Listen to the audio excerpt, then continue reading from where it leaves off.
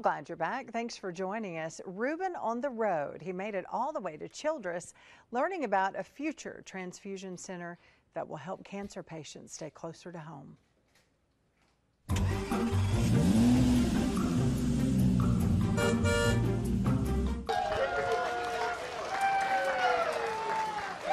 We're having a groundbreaking ceremony for our infusion center, and it's a lot more than just an infusion center. So it's a $12 million project, which is probably the biggest project that's happened in CRMC in over 20 years.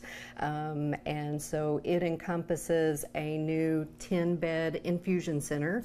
And so that's chemotherapy, that's antibiotics, blood transfusions. There's a lot of different things that go into that. We're just glad that we offer most of the infusional cancer services right here. And that includes immunotherapy, targeted therapy, and traditional chemotherapy.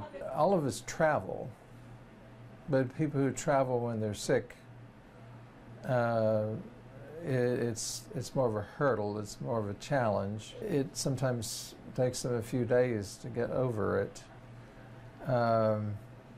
We're 105, 110 miles from Amarillo and Wichita Falls, a little bit further to Lubbock. When I made the decision to come out, there's about 7 counties that if they were just voting on geography, they would be coming to me. That represents 2% of the land area in Texas. It's important that we buy in and we all appreciate that it's our hospital.